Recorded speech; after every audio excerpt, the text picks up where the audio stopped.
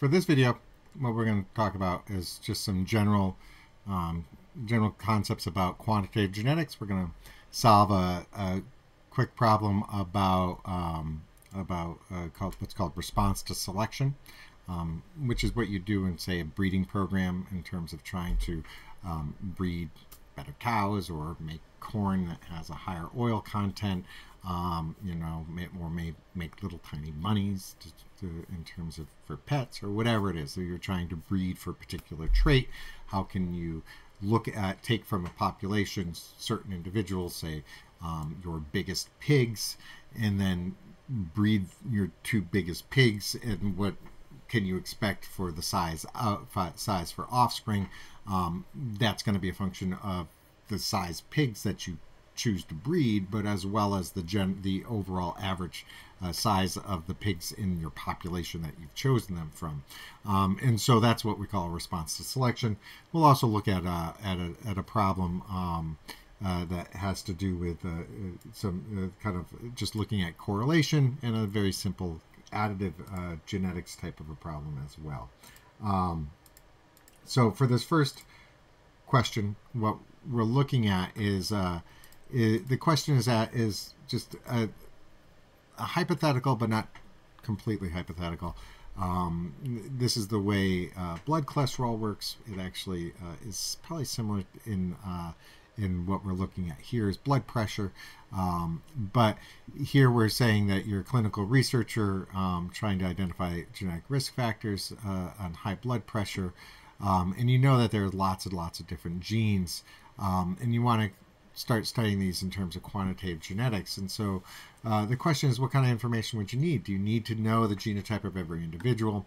Do you need to know all the different genes that are at risk? And you don't, because all that you need to do to be able to answer this question is you actually just need a population of individuals that you have blood pressure for, and you need information about their parents' blood pressure, okay? Because all that you need to be able to do is be able to do what's called, let's use a color we can see, we want to do a what's called a parent offspring regression, in which case all we're going to do is we're going to plot the average blood pressure of an individual's parents against the average blood pressure of the individuals that we have. So we'll have individuals, and we'll plot against them the parents' blood pressure, and this is what we call a parent offspring regression, because then what we can do is we can draw a best fit line, and that best fit line, the slope of that line, will be what we call our narrow sense heritability, or the amount of genetics, specifically additive genetics, that contributes to that particular trait. And so additive genetics are of the three different types of genetics in quantitative genetics. We have additive genetics, dominant genetics, and gene interactive type effects. Dominant effects for genetics is things like when we talk about Mendel's P's, those sorts of things of dominant versus recessive. Gene interaction is when multiple genes are interacting. This is an example of this is epistasis, something like Bombay phenotype. The other type of genetics is what we call additive genetics. Now, additive genetics is where we have this additive effect of different genes that add to a particular trait. Why additive genetics is often kind of a focus of quantitative genetics is because, one, it's easy to get to, because by doing a parent offspring regression, the best fit line slope is our narrow sense heritability, which is a measure of our additive genetics. Now that slope, if we get that slope and that slope is a 1, well, that means that we have all of the effects. So if we have variability of our additive genetics, what portion of our phenotypic variability is due to our additive genetics, that's what we call narrow sense heritability. If all of the trait is governed by the additive genetics, or VA, then the variability that we see in the phenotype is due to the variability in the additive genetics. Our ratio here is 1, and then so therefore our slope of our line is 1. Whereas if it's purely environmental, in which there's no additive genetics playing a role, then our VA value would be 0, which means our slope would be 0, because the h squared would be 0. Now, if we have a scenario where we have kind of combination of additive genetics and other factors like environmental factors, then our slope of our line is going to be not going to be 1 or 0, it'll be somewhere in between. Okay, so now what this next is just, okay, so draw a graph assuming that in A, let's assume that the environment plays no role. In B, we'll say that the environment completely determines the individual's blood pressure. In C is that there's about an equal. So if we were to plot these graphs, one thing we would have to do is we'd kind of label our axes. So on the on one axis, individuals' blood pressure versus the parents' blood pressure. And if in scenario 1, if the environment plays no role, that's where all of the variation is due to the additive genetics, that means our slope's going to be 1. Okay. Now, if environment completely plays a role, in which there's no additive genetics, that means our slope is 0, so then it gives us a flat line. Okay. And then if in C, if we got about equal influences, well, that means our slope is about 5, or is 1/2, and so in which we're playing about equal parts into it. Now, one thing to know is that if your slope here is, it's not a perfectly 0 slope, this would be 0 slope. If your slope is 0, your narrow sense heritability is 0, does not mean there is no genetic component to that trait, because all that this is a measure of is the additive genetics. It doesn't take into account the dominant effects or the interaction effects, and so there could be other genetic factors such as dominant genes that may play a role in blood pressure. Okay, and that's what we see in LDL cholesterol, for instance. Okay, so now the next problem on this worksheet here is looking at what's called a response to selection. So a response to selection is, as I had indicated, it's a way of making predictions of what your offspring are going to be given mating any two parents from a given population for a particular trait. And so in this example,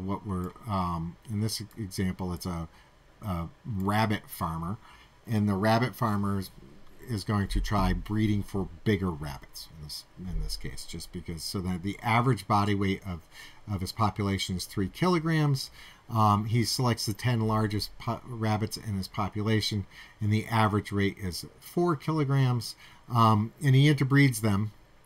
And if the heritability for body weight, in this case it's narrow sense heritability, for body weight in the rabbit population is 0.7, what is the expected body weight for the offspring? This is what we call a response to selection,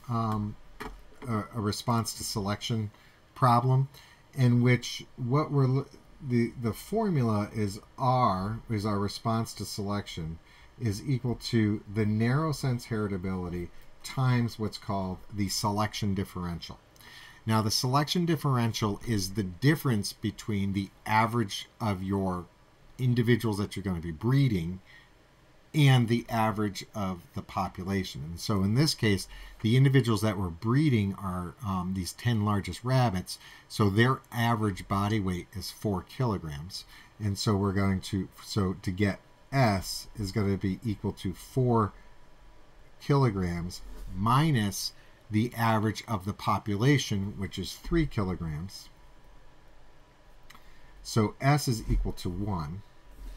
We're told that our heritability for body weight in this population is 0.7, so H squared is equal to 0.7. And so in order to calculate the response to selection, we're going to say 0.7 times 1, so R is equal to 0.7. And so what this means is the response to selection. And so this is by pulling out on average 4 kilogram rabbits doesn't mean that the offspring are going to be 4 kilograms. It means that the offspring are likely, since the breeding rabbits are larger than the population, the offspring are likely to be larger than the average population, the average rabbit in the population, but they're not going to probably be the same size as the breeding parents. So this is response to selection, this is where is actually going to be in kilograms. That is how much gets added to the average population weight for, and that'll tell you what you can expect to have for offspring. And so if we take 3 plus that 0.7, what we're going to get is 3.7 kilograms. So on average, given a 0.7 narrow sense heritability within this population, that we could expect that if we took 4 kilogram rabbits in a population that is on average 3 kilograms, that the offspring of those rabbits would be 3.7 kilograms. So that's what we refer to as a response to selection. Okay. Now, the next piece of this worksheet, this has got all kinds of different stuff. So this next piece of this worksheet is just kind of is more of a thought question about relationships and the way correlation works. And so when we're looking at how correlation works, here we have narrow sense heritability of wing length in Drosophila is 0.8. Okay, so 0.8 is a strong correlation. So that means that the genetics are going to play a strong role, and that the parent, because the narrow sense heritability, the additive effects is the primary contributor to parent and offspring similarity. So whatever our parents are, we can expect their offspring to be similar in terms of wing length. Okay, and then here we're talking head width.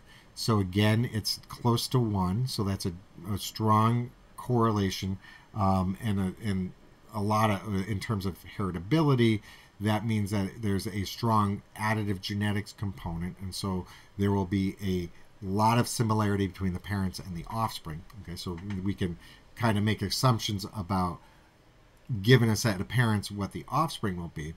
And then the genetic correlation between wing length and head width is a minus 0.86. So that's the correlation between wing length and head width.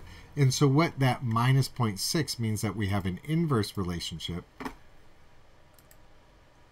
which means, and so this 0.86, it means we have an inverse relationship. So if we say plot wing length to head width, we're going to have an inverse relationship. The slope would be minus 0.86, so close to 1, but in the other direction. So what this means is that they're inversely related. So as you increase the value of one trait, you're going to decrease the value of the other. So as you increase wing length, as you increase wing length, you're going to decrease head width. Okay, so, or as you increase head width, you decrease. As you increase on your head width, you're going to decrease on your wing length, and vice versa. Okay, so that's what we refer to as a negative relationship, or an inverse correlation, or inverse relationship. Now, this is the last problem. Is just kind of a quick, simple additive genetics problem. Here we have 3 loci. They each contain 2 alleles. The difference between height in 2 different strains. The genes are additive and equal in their effects on the plant height. One strain, homozygous for this lowercase letter, is 10 centimeters. The other strain, when you have all capital letters, is 22 centimeters. So give the phenotypes in the expected proportions of the F1 generation. And so the F1 generation is going to be heterozygotes at all of those locations. Now, if each of those additive alleles contribute equally, again, here we have a problem where we have 2 extremes. We have, in this case, plant height, 22 centimeters and 10 centimeters. So what we need to do is find the difference. The difference between the 2 is 12 centimeters. Okay, now what we want to do is say, okay, how much does each additive allele add to the base height of 10 centimeters. So we're going to divide by 6 because we have 3 genes, but each gene has 2 alleles. So what we want to do is figure out how many does each allele add to it. And so that each 2 centimeters per allele